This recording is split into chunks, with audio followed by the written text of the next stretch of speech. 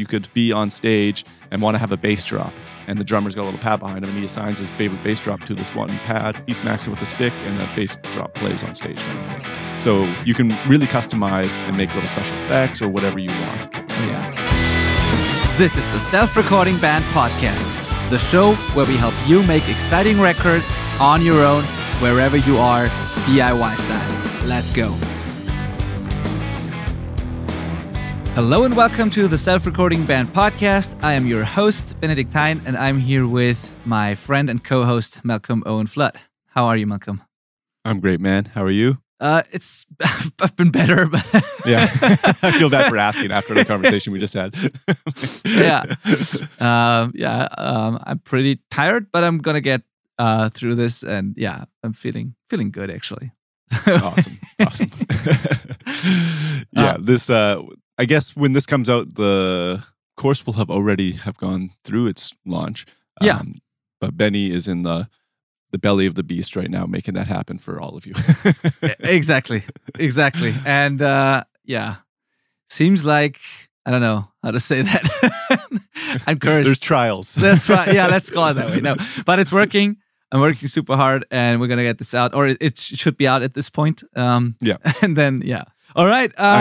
This is just me bragging, but I got into the mix poll in the URM mix off in the most recent month, which is like for people unaware. I'm sure most people are aware because we talk about that community quite a bit, but it's like a mixing community educational platform, and they have like a mix off every month, and I got into the top 20 for the first time, which is really cool.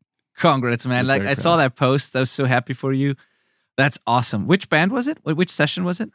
Sleeping with Sirens, which I have no idea if that's the band or the song, honestly. It's the band. It's the band. I'm not familiar with them, but the song was fantastic. Yeah, it was great. So I had a blast mixing it, but honestly, I'd never listened to them before. Yeah. Congrats, dude. Has the mix poll already happened? I didn't win it, but that's okay. Okay, that's okay. Top 20 in a community full of amazing mixers is pretty sweet. I'll take that. Yeah, and also the standard is not what it was with those. Like in the beginning, I remember when I joined a couple of years ago, those top 20 mixes, sometimes some of them weren't that great, but now we have so many, they have so many super talented people in there that you compete with like super pros basically, and totally. It's definitely stiff competition. Some of our really close friends compete every month, and it's like, oh man, they're good. Super stoked. And another cool thing about it is that I used, because I've been making a drum sample library with some other colleagues, and I used the samples we've been making almost exclusively on that. So it's like kind of a proof is in the pudding that the samples are great. That's even better. Awesome. That's cool. Will the drum sample thing, will this be like a release, a publicly available It will thing? In some degree, yeah. We actually have plans to try and license it to a platform. And I won't really go further than that on air here for now. Yeah. But in whatever happens, it's coming out in one shape or another. And I'll obviously keep everybody updated because it's pretty massive. It's wicked. Oh, that's super cool. That's super cool to hear. I was not sure if it's just a thing for yourself, or if it's going to be a public product, It'll be a public product because there's going to be at least 4 engineers contributing at this point, and they're all heavy hitters. It's like the stuff is sweet. I'm so stoked on it. That's pretty cool. We haven't talked about this really, but yeah, cool, good. Yeah, stoked. All right. So yeah, there's a little bit of a tie-in to what we're talking about exactly. Here. Because drum samples don't just magically make themselves onto tracks. They have to be placed there through some kind of software. And essentially what we're talking about today is programming and MIDI basics. And how and why you would use it and how it works to some extent. This is going to be like a really basic overview and probably a little bit even incorrect, but as long as it helps you understand. Because I really don't understand I don't have the most technical understanding of how it works, but I can make it do what I want. And that's really what I'm most concerned about, getting our listeners up to speed with, is not being afraid to open up a MIDI keyboard and try and make their idea come to life. Yeah, exactly. Yeah, that's the thing with MIDI. It's also for me, it's one of those things that just has to work, but I don't really care if I really understand what's going on. And like, it's not so complicated. So the basics are pretty easy to understand and to explain, I think. But it goes much deeper than like the surface level stuff that we use every day. But I don't really care. I once read the, I think it's called the Practical MIDI Handbook or something like that. It's the original, the OG MIDI handbook from the 80s. That must have been the most boring thing. I once read that because I just wanted to know. I don't know, it was just interested. It was years ago, and I was just like, what the, like, this is, yeah, exactly. So boring on the one hand, but also sort of fascinating. I don't know why. And what's fascinating to me is that this almost 40-year-old, or I think it is 40-year-old at this point, technology still hasn't changed. Basically, it's the same thing. It's the same thing they used in the early 80s, and it's still the standard for doing these things. So it's definitely something you should understand how to use. Not so much why and how it works under the hood, but just know how to use it correctly and what to use it for and how to set it up. And that's what we're going to talk in this episode.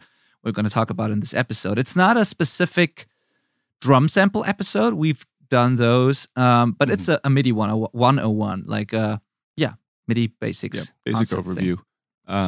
Yeah, and it is always amazing to me when I do find folks who have never tried to use it at all, because it is easily the most powerful tool that a band has available to them with modern DAWs. It changes everything. You just need a laptop and you can make a song without even recording a single instrument now. Yeah. To some extent, right? Yeah. So it's truly a lifesaver if you don't have access to recording gear. Yeah. Okay, so I think I'll start with the real basics, but I come across these a couple of times every month, probably. Like, it's still a regularly occurring thing that people confuse MIDI and audio files, for example. So before we dive into how it actually works, I want to just say that a MIDI file, does not contain audio information. It's not an audio file that you can play back. You might think it is because probably you've imported a MIDI file at some point, and then your software automatically loaded up some instrument or sampler or whatever, and then you hit play and you could hear something. But that's not because this information is in the MIDI file. The way a MIDI file works is it contains commands, like basic commands that tell a piece of software what to do. That's what a MIDI file is. So it doesn't have the actual audio in it. It's just a trigger for something else to fire off pre-recorded samples or do whatever you tell it to do. So just as you click on your mouse and your computer does something, after you do that, it's the same thing. You click on a MIDI keyboard and the computer does something.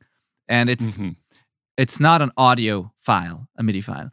So I think the most often used and most important things we need to talk about are the MIDI notes themselves, like which note is being played and what causes that in the device that you're sending it to. Then how loud is that note? Like, what's the velocity?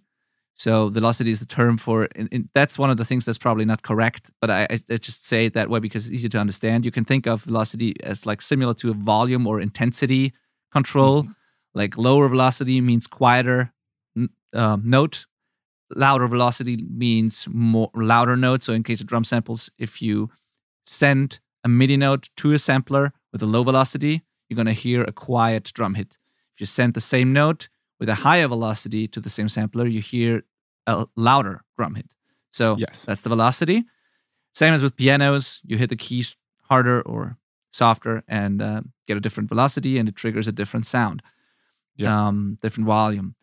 And then the third thing is, besides the actual note and the velocity, the third thing are articulations, or key switches is what they call it. This is, you play a note, and then in addition to that, you hit another key or you program another command, another note that doesn't cause the sampler or the software to play a sound, but it causes it to alter the sound that it's playing. So this could be a sustain pedal on a piano, or telling an acoustic guitar instrument to do a palm mute or an open strum, or like everybody's always messed with like the pitch bender on a synthesizer. Exactly. These are articulations that you can trigger.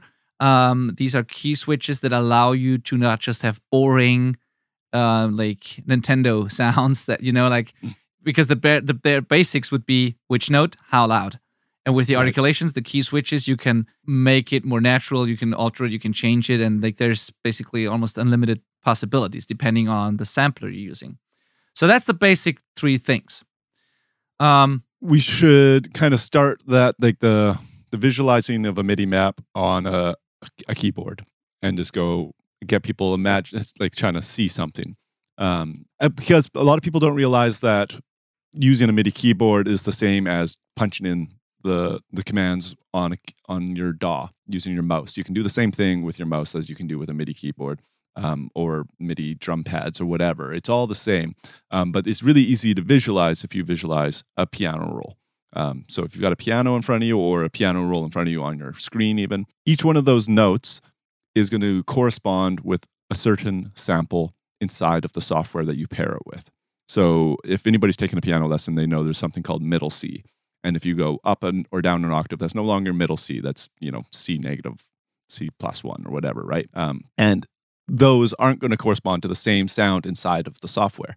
So if it's a piano, they're going to match up. It's like playing a piano, which is really convenient. But if it's a drum kit, one of these keys is going to be the kick drum and another is going to be the snare. But if you go up an octave and hit the same note, it's not the same snare sample there. It's going to be a different sound, maybe a different iteration of the snare, perhaps, kind of thing. It varies from software, so you kind of got to figure it out like that. But just knowing that each key on that piano roll is assigned to a certain number and letter, which is identified by the software, and that's how they communicate. Is that the name of that track or of that key is the MIDI data that's going to be sent to the sampler. Essentially. Yes, true. And you gotta either learn what the MIDI map looks like in the sampler you're using. So the MIDI map is basically just, a map that tells you which key triggers what. And you can either learn the way it's set up with whatever instrument or hardware device or whatever you're using, or you can change and customize the MIDI map and make it so that it works for you. So you can go into a drum sample and say, I want the C to be the kick and the D to be the snare. Yeah. And then, and like you can assign these things so that it's convenient for you to play. Or if you're using like MIDI pads or some sort of input device or an e-drum kit or whatever, you have to assign the pads to a certain sample so that it works, because you don't want the snare to fire off if you hit the kick drum, So, that's exactly, that's what Malcolm said. That's how it works. And it's the core components are a MIDI input device, so either a programmed MIDI track where you just draw in the notes with a pencil in your software, or like a pre-recorded MIDI track that you have, or a loop or something. You can purchase loops online, or you have some in your DAW maybe. This is just the input device, either a loop, a file, or an actual device like pads, a keyboard, stuff like that. And then you have the device that you send that to. This can be a virtual instrument, a drum sampler, a virtual keyboard, anything like that. Or it could be a hardware synth or sampler. Or it could even be, and we can get to that later, but it could even be other things like other plugins that you can trigger with the MIDI notes. You can tell a gate to open with a MIDI note, for example, sometimes, or stuff like that. So input device, and then something you send that to, and then the output of what you send it to goes to an audio output in your DAW, basically, and then you hear what's coming out. That's the signal flow, basically, if you will. That is the exact chain, yeah. And in the interest of getting people able to experiment with that right away, if they haven't already, you can get like a little MIDI keyboard, and it'll just plug in via a USB cable, and it'll probably just work right away. It's like amazingly simple most of the time. Sometimes you have to like download some drivers or tell the DAW to communicate with it, but generally it's just like plug and play. Or like we've mentioned, there's always a MIDI editor, piano roll inside of your DAW. So it'll just look like a piano, and you can draw in literally what notes you want to get played. There's even some newer functions, like in Pro Tools recently, you can drag an audio track onto a MIDI file, like onto a MIDI instrument track, and it will generate MIDI off of that audio file. And now you've kind of got like a rough outline of what was being played in audio is now converted to MIDI. And now, so say it was a guitar solo, drag that onto the instrument track, and now I can throw on like a trombone virtual instrument, and it's going to play that same guitar solo, but on a trombone now. So like it can really be a powerful little tool if used in creative ways. Yeah, how do we get, like you mentioned, the USB to the computer? How do you usually get the MIDI information into your DAW? How do you do that? So the easiest thing, as you said, like you connect the interface to USB, or not the interface, the controller via USB, and it should work. But if it doesn't work, or if you don't have a USB keyboard, or like, how do you get MIDI into your DAW? Right, yeah. So, because I did skip a step that I assumed people would know, but that's definitely not to be assumed, is that you can't, if you plug in a MIDI keyboard, it's not going to work on an audio channel. Because an audio channel is expecting audio, so it's just not going to receive anything. So you have to, in Pro Tools, it's called an instrument track, or there's also MIDI channels in Pro Tools, but an instrument channel is really what you want to use. And you make that instead of an audio track, and it's going to be looking to receive MIDI information from something. Furthermore, another step that could trip people up is that if you just do that and start playing your MIDI keyboard, it might be receiving the data, but it's not going to play any sound because there's no virtual instrument for it to engage with. So that MIDI data is silent, like Benny said. It's not an audio file. It's just MIDI information. It's ones and zeros at the end of the day. And you have to pair it with some kind of software that's going to intelligently take that information and turn it into sound. So there's making a MIDI or instrument channel in your DAW and then pairing it with the software that it can play with. Those are like the two big steps. I think, Benny, you asked another question in there, was if you don't have a MIDI keyboard, right? If you don't have a USB MIDI keyboard, like if you have, say you have, like for me, for example, I have a big electric piano, like a stage piano, a really big one in my studio that doesn't have a USB, but it has MIDI outputs. So it has MIDI out, okay. Yeah. So this is fascinating because, USB and MIDI are pretty much just used interchangeably now. People, like when they bring in a keyboard, they're like, oh, can we plug in MIDI? And they hand me a USB cable, and I don't think twice about it, right? But technically, that's not really correct. There's these old cables called MIDI cables, which I think are like, they have 6 pins, I believe, right? And kind of like a semicircle going around. Maybe it's 5. I can't remember. I think 5. 5, okay. And they're MIDI cables, and they're just used for sending that information. And old school, like, brains, I guess is what I would call them, MIDI brains, which would house different instruments inside of it, would have ports to receive those MIDI cables and take that information in and output sound. It was like before computers were doing it for us, essentially. Yeah. And in all of my career, I've been doing this since 2009, more or less, I think. I've never had to use a MIDI cable in my life. Really? Not once. That's fascinating. Like I do it quite a bit, actually. Like first of all, many modern interfaces still have a MIDI input. Like the one that I'm talking to right now has a MIDI in and out, classic MIDI in and out. Mm-hmm. Some don't, but some have a breakout cable or something like that where you can plug the MIDI in. But as I said, with like this big piano that I have, that's the only way to do it. And then also there are, I mean, that's sort of rare, but some people like to use that stuff. There are like classic hardware synths, like synthesizers, devices from the 80s or 90s or whatever, where you actually use them the other way around. You generate a MIDI file, or you play a MIDI file on a MIDI keyboard, and you have that MIDI file in the DAW, and then you send it out through the MIDI out into the hardware device, and then that puts out an audio signal, and you record that back in. So that's also a way that it can be used. So I actually use it quite a bit, not as often anymore, but it still happens. So is it mainly to make use of that piano as a MIDI controller? Yeah, that's my only use for it, basically. But I work with people who like these old synths sometimes, or they just I could see that. Yeah, like if you have something that's got the sound you're looking for, it's just another way of interfacing to it, right? So if it can't take USB and it can take MIDI cables, you got to figure that out. Like you said, some interfaces will have MIDI ports. So in that case, you just link them up. Should be pretty straightforward. Sometimes they don't, and you have to get like an additional dongle to do it, like a breakout cable from your interface, or even there's like some USB to MIDI dongles as well out there that I've seen. Again, I've never had to use one, so can't really help you there. Yeah. I mean, and I think there are also some classic like drum machines or drum modules that only work with MIDI and not USB.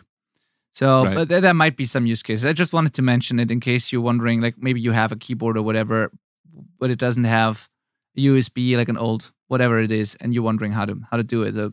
yeah, the Right. MIDI cable is the way Yeah. to do. I've had people, like with a Nord, for example, think that they had to use the old school MIDI thing. And it's Okay. like, oh, I'm going to blow your mind. You just use this USB plug and we're good.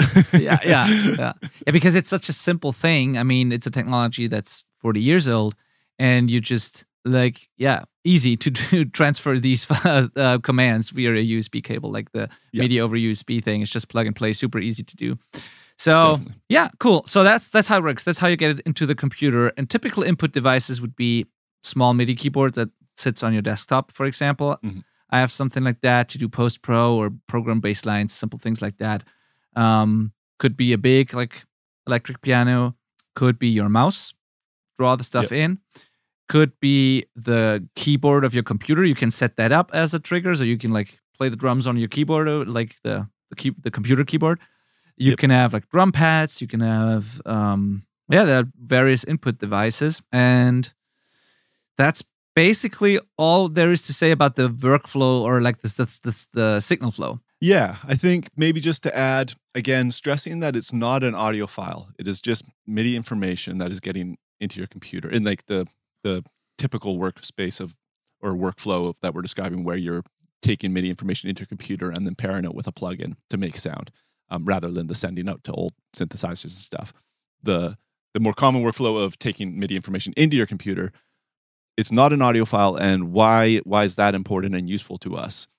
The reason that's important and useful to us is that we can modify it for as long as we want. And so I think we've talked about this with drums, especially.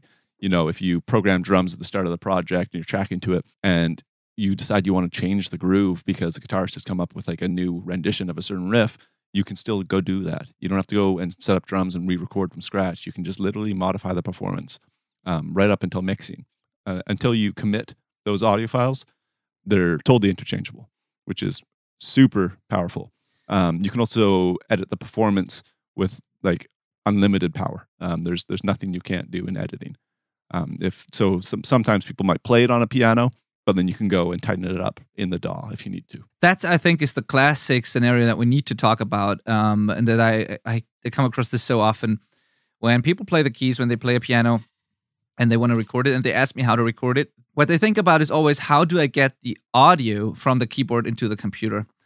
And they don't even think about that recording the audio is almost always a bad idea or completely unnecessary, because unless you have a Nord or something that really sounds super nice, where the sounds are actually really good and better than the plugins or the virtual instruments, there's no need to record the audio at all, because it's like plugins and virtual instruments are just so much better, and you can't really edit the audio. So what you want to do is you don't need to find a way to get the 1/4-inch jack or whatever into the interface. What you need to do is you need to connect the USB, record the MIDI commands, and load up a virtual instrument. And what you're going to hear is not your keyboard, but you're going to hear your computer play back what's coming out of a sampler. That's the way to do it. And in 99% of all cases, that's what you should do. So if people are wondering what to do with their keyboard, that's what you should do. Connect the USB, just use it as an input device and ignore the sounds in the keyboard. Just turn the volume off or whatever and trigger an instrument in your computer, because that's most of the time gonna sound better. And also, as Malcolm said, you can play one take and that's it. And then you go in and tidy it and clean it up and like quantize it or do whatever you want. But there's no need to get the absolute perfect performance. Of course, feeling and everything is always important, but it's not like you can do anything you want with it. You can completely change it. You can make a new song out of it. You can erase it. You can it's just commands that you can move around, quantize. And so no need to record the audio from a keyboard. That's the classic scenario, I think, that we absolutely need to talk about, because I don't know why, but there's this misconception that I come across all the time, that people don't realize that it's just an input device. Yeah, exactly. So incredibly powerful workflow tool. It's quick.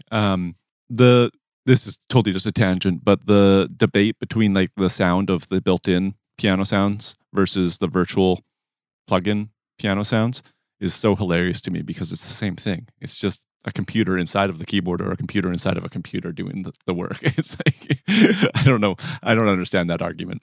That's not the same as tube amps versus amp sims. It's just like, you realize that it's just like it's not an acoustic piano you're playing, but I Yeah. don't know. Have you ever come across that? Yeah, absolutely. I absolutely have. And it's only true in the like if you really like the Hammond sound in a Nord, for example, that's a classic thing that just sounds good. Yeah. Yeah. Or But they could just release a plug-in version of it one day. exactly. Yeah, as you said, it's just a pretty crappy computer playing back the samples instead of your good computer that could do that. So Yeah, totally. Anyway. So I think to make this a little more abstract, actually, Yeah. we've been talking about how instruments relate to a MIDI map, but I wanted to also tell people that if they want, they can assign their own sounds to any key on a MIDI map as well. So there's different tools that allow you to do that. So you've probably at some point seen a DJ or something with like a big pad, like almost like a drum pad. There's normally like 4 spots or like 8 spots with different pads, and they hit it and something happens. They hit another one, something happens, and that's a cool power with this. Is you could be on stage and want to have a bass drop, and the drummer's got a little pad behind him, and he assigns his favorite bass drop to this one pad. He smacks it with a stick, and a bass drop plays on stage, kind of thing. So you can really customize and make little special effects or whatever you want. It doesn't have to be tied to a specific instrument necessarily. Oh yeah. Or even logical. One could be a piano chord, and the other could be a drum, like on the same keyboard with the right software. Absolutely. Well, that brings us to another important thing that we skipped sort of, and that is we need to probably explain what a sampler is, like the concept of a sampler, what that actually is, because that's another misconception. When people think of drum samples or piano samples or any sort of samples, they sometimes think it's a synthesizer that's creating an artificial fake sound that sounds sort of like a drum or like a piano. That's not what a sampler is. A sampler is a device, a playback device, a very simple player that just plays an audio sample. And an audio sample is a small, usually a pretty short, small snippet of a real audio recording. So you hit a snare drum, you record that hit, you cut it very short in the beginning, like you cut all the silence off in the beginning, and you make the tail as long as you want it. And that single drum hit is a sample. And you load that into a sampler, which is like a basic audio player. And when the sampler receives the MIDI note that tells it to play that sample, it just hits play and you hear that snare sample. So it's a real snare drum recorded in a real room by real people that's been played back by a sampler. Same with a piano. If you play a virtual piano, it's like people who make these libraries, they go through this massive like process of recording every single detail of a real piano, every single key, every single note, every single articulation, everything the real thing can do. They record all of that and they put together this super complicated like puzzle of all these things and load it into a sampler, and that sampler then intelligently plays back whatever is needed depending on the MIDI input. And what you hear are real recordings of real instruments that are being played back. So it's not the same as a synthesizer. It's not fake. It's not. There are better ones and not so good ones because like some people record good stuff and others don't. And also like the way the sampling engine works is different. So there's a lot that goes into that. But at the end of the day, it's real recordings that you hear when a sampler plays something. And what Malcolm just described with a DJ is the same thing. They use a small sampler, and when you hit that pad, a sample that they loaded into that sampler is being played. And it's simple as that. And you can you do your own things as Malcolm just described, and you can get very creative here. I remember when I was at the URM Summit 2018, the year before you went there, like Joey Sturgis did a presentation there where he recorded sounds with a field recorder in the audience, like people would like hit their chest or clap or like do weird noises with their throats and all sorts of stuff. And he recorded those noises with a field recorder, then put it like imported into the DAW, manipulated it with whatever he did there. And then he made kick drums and pad sounds and stuff like that out of the noises he just recorded in the audience. He loaded it into a sampler, and then you could just trigger it and use it as drum samples, or play it with a piano. And you can put it, there are things like sampler tracks in Cubase, for example, or other softwares do the same thing, where you import one sound, one sample, and then it will automatically transpose if you like hit another key, and you can play a melody with one single recorded sample basically. And so that's what he did there, which Right. was very cool. Yeah, like he did a complete like post-production effects thing and a kick drum sample and stuff with things he just recorded in the audience 5 minutes ago. So That's super cool. yeah, exactly. So that's you can do. That's what you can do, and that's the concept of sampling, of recording something, cutting out the relevant part of it, loading it to a sampler, and then triggering it with a MIDI note. Yeah. So MIDI note hits sampler. Sampler says, okay, I'll grab this audio file, and then plays it, and you hear that audio file. Yep. But I do like that you brought up the creative side of being able to manipulate that audio as well. There's a trend going on for the last while, actually multiple years maybe, in pop music, where there's like these like sound more beautiful than that, but it's like a voice all like kind of like weird, and it's not saying a word, but it's normally like some kind of vocal sample that's being manipulated to hell and is being played on multiple notes kind of thing, and like this sampler engine is making it sound like that. You pitch it up and reverse it or whatever kind of thing. So there's all sorts of creative ways to use samplers as well. I think we should maybe talk about how this ties into drum samples a little bit now. Yeah. Getting back to that, because I got into sampling drums using an audio file, not MIDI. At least in my head, that's what I thought I was doing. Because Slate Trigger, which is probably the most common drum sampler, I think, you could grab like the snare track, or let's say kick track actually. So you grab the kick track and you open a plugin on it, and this is your audio kick track, like a real kick. Open a plugin called Slate Trigger, and it allows you to grab any drum sample you want, and when it detects the kick being hit, the live kick on that audio file being hit, it decides to play the sample that you've chosen. So it's kind of like what the process we just described, but instead of sending a MIDI data, it's detecting audio data and deciding to play. But I think behind the hood, it's detecting audio data and sending MIDI data to play that sampler. I think it's just like using audio as a trigger for MIDI. It's a real-time audio to MIDI thing that happens. Yeah. Now, before you jump in and say that's a very bad way to use that plugin, which I agree.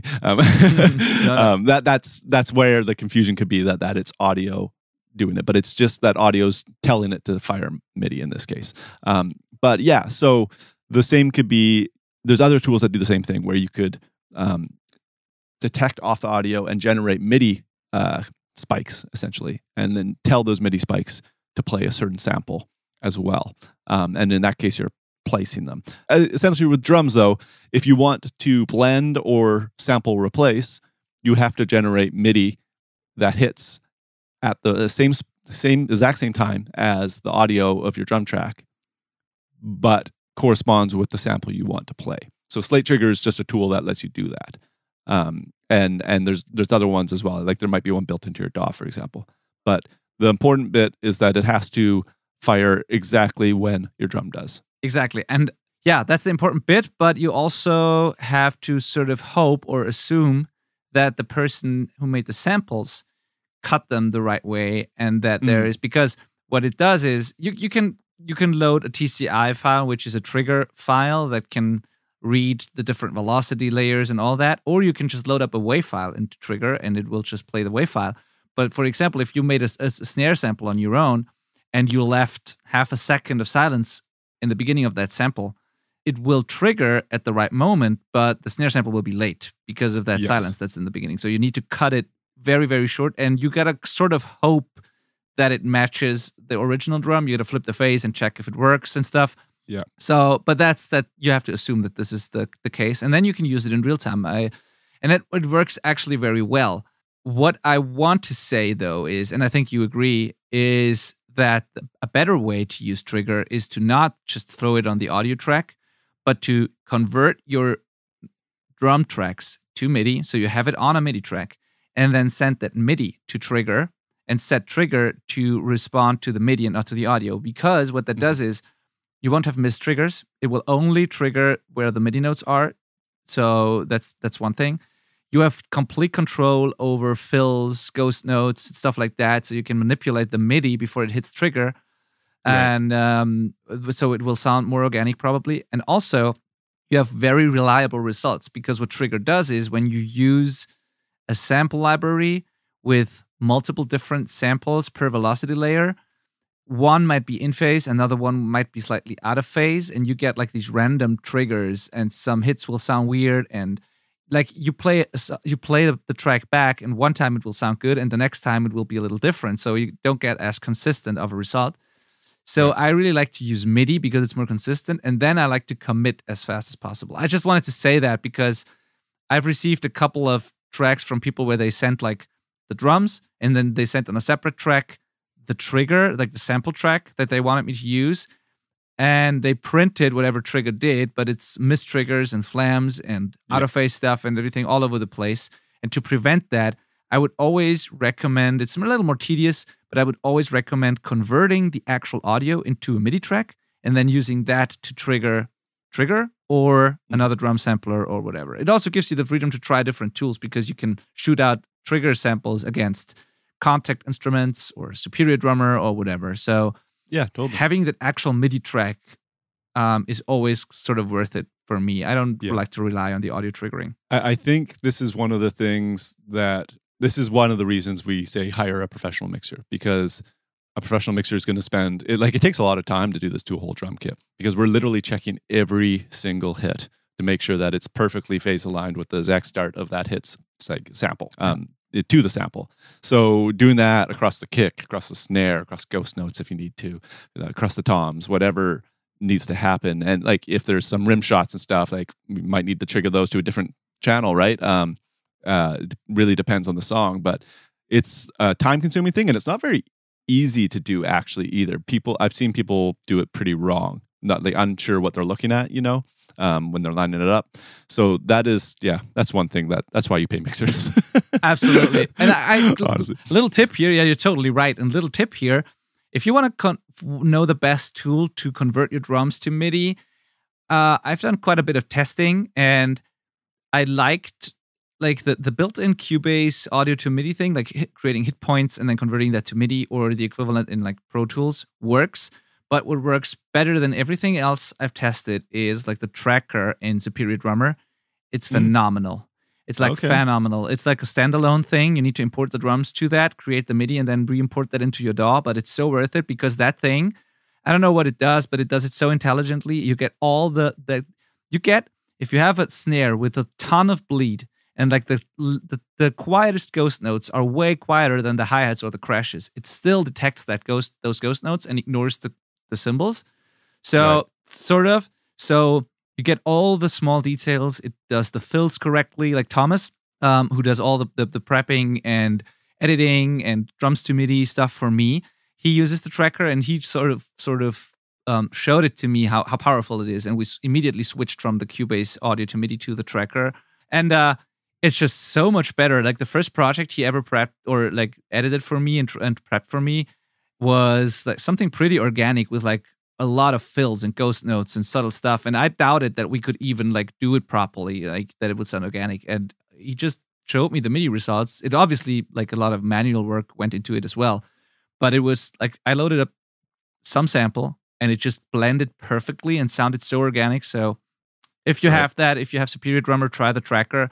If you're looking for a tool, that feature alone, in addition to the amazing sounding samples, of course, is worth Superior Drummer, I think. Interesting. Okay, that's good to know. I use Massey DRT. Oh yeah, that's great too. Which is definitely great, but I haven't tried Tracker, so I'm curious. But I do it a little bit different than you. Okay. I still generate audio files, but I generate really short, immediate audio blips that are a sample long, essentially. So that, and then that allows me to use trigger and throw sensitivity up to 100% and detection to like as close as possible, so that it just immediately fires. And I printed it and it's exactly perfectly phase aligned. Yeah. So same tool, different thing. Just because Pro Tools really sucks with MIDI. Yeah. So I avoid MIDI whenever I can. Okay, cool. Yeah. I can see that. It's this. Yeah, it works just as well, I think. And by the way, Massey DRT, I think, is way better at MIDI detection than Trigger is, for example. You can use Trigger as well for that, but Massey DRT is so much more accurate. So yeah, so I use Massey to generate my key spikes, and then I will send those key spikes into Trigger from there. Yeah, that's cool. That's the system I'm using. But yeah, if you're listening to this point, you've already learned the MIDI Basics 101. I think so. Because this is not MIDI Basics 101 anymore. No, let's circle back and then wrap it up. Like, so what are the typical use cases for MIDI? Just to sum it up. So we have obviously playing a piano or a piano-like instrument with a MIDI piano, and then triggering a software instrument, or playing pads, strings, synths, anything like that. So playing an actual instrument. What else? I mean, then, like we just said, sample replacing or augmenting drum performances would be the next for me. But there is actually a third one that's fun. I guess it's more of a mixing thing, but worth mentioning is gating, or I mean, just key spiking dynamics in general. So what that means is that you could have something like a gate, which we're going to be talking about. Actually, we're going to do a little like introduction to different concepts, but here's the brief one of gating. A gate will just, like, in theory, mute a signal until a certain threshold is hit, and then it opens the gate and allows that signal through. And it doesn't have to fully mute it, but for simple terms, that's what we're saying. So you throw that on a snare track, and until it gets hit by the blast of a snare, which is going to be the loudest thing on that mic, it is just muting that track to get rid of all bleed in between those snare hits, kind of thing. Now, the problem is that snare hits aren't consistent because drummers aren't machines. So it's hard to find that perfect threshold. And maybe they play a part really quiet, so the gate doesn't get triggered there, and the snare's just muted for that section, which is obviously bad. Or there's a crash near, or the hi-hats gets hit really loud and it triggers it as well, or something. It could be anything. Like, it's really hard to gate accurately without manually just going in and automating it yourself. But key spikes do this for us. So if we go back to what we were just talking about, and we generate MIDI spikes for each snare hit using Massey DRT or Superior Drummer Tracker or whatever, you can then set that to be what triggers the gate to fire. And you know that it's 100% aligned because you've manually gone and done it. And that gives you a lot of power. Oh, yeah. Also, it's aligned. You won't have these the gate opening on spots where it shouldn't open. And I think the most powerful thing about it is I used to cut out tom tracks for years. Like that's what I would always do. Like if there's too much bleed on the toms, I would go in, cut out all the bleed, and just leave the actual hits in there. Yeah. I've completely from doing that, I completely went to just using MIDI gates on the toms. Not only because it's easy, because I usually already have the drum MIDI anyways, because Thomas always preps that for me in case I need samples or anything. But I think the most powerful thing about it is with a normal gate, like manually it always works, of course, but it's tedious. But with a normal gate, not only will it sometimes open in the wrong spot, but even if it opens correctly, and even if you have like the attack to the fastest possible setting, you still get a weird click in the beginning sometimes, a weird sound, because it's just not opening fast enough. Or it's like, it just changes the attack sound of the tom sometimes. Then when you use the look-ahead function so that the gate opens a little earlier, that can mess with the phase or the timing of the drums and all that sort of stuff. But with a MIDI track that triggers the gate to open, I just move the whole MIDI track to the left a couple of milliseconds, or like a very short amount of time, so that the gate opens slightly before the actual tom hit. And that way I get it to open super like in time without any artifacts. The gate doesn't affect the sound in any way. And that trick alone is worth it to me. So by placing the MIDI notes intentionally, I can say when the gate should open. And it's not always exactly aligned with the toms. It's most of the time a little earlier, so that I can avoid the look ahead and the very short attack times. So yeah, there's so much power in these things. And definitely. Yeah. Okay, so yeah, the triggering of gates. What else would be there as a use case? Drum programming, obviously. Yeah, drum programming. Sometimes I'll use still on sampling actually, but I'll use it to trigger special effects like a bass drop or claps. So I just like duplicate the snare trigger, and now I've got claps firing instead, kind of thing. So it's the same thing, but it's just in my head, it's like a different part of the mix, and because it's just like the sauce on top. So stuff like that, you could program like sublines or something like that. That's like something that just reinforce a chorus with like a sub bass, just draw it in with a pencil. Stuff like that, right?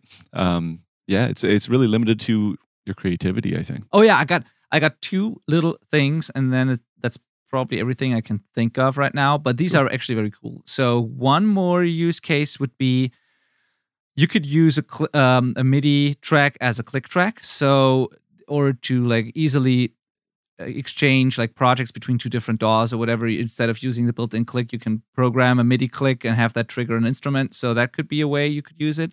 But here comes a really cool thing. You can, and that's actually helpful if you transfer your files to a mixing engineer, for example. If you send your files off to mixing and you have like complicated tempo maps going on, like tempo changes, and the person receiving your files has to recreate those tempo maps, which can sometimes be pretty impossible if there's like smooth transitions and everything.